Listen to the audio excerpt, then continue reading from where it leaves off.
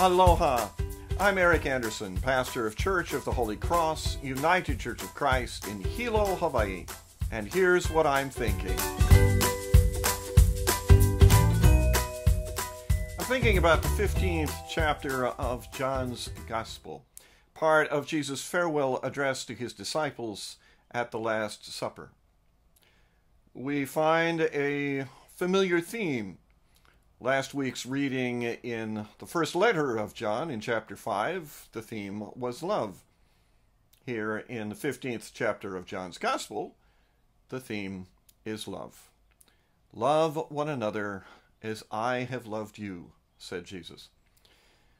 You are my friends if you do as I command you. I have called you friends because the servant does not know what the master is doing. Love here is not romantic love. First century Greek, which John used to write the gospel, had different words for different kinds of love, and this is not the romance word. No, the love that is described here is a love that involves cost and sacrifice. When one loves in this fashion, one does so despite what it may cost the person who is doing the loving.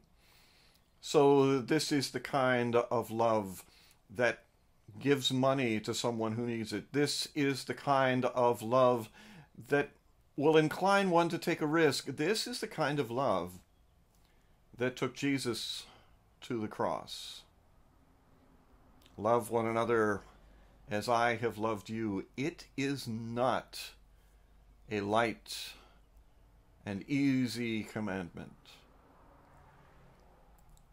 What it is the standard for Christian life.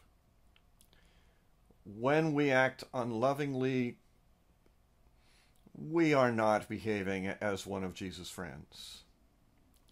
When we do love, then we show what Jesus' friends are, can be, should be. So go love someone today. Love as many people as you can. Help someone who needs something. Comfort someone who's in distress. Give somebody the skills and the confidence that they need in order to succeed. Lift someone up who has suffered a failure. Love someone. Love lots of someones. Be a friend of Jesus. That's what I'm thinking. I'm curious to hear what you're thinking. Send me an email or leave me your thoughts in the comments section below. I'd love to hear from you.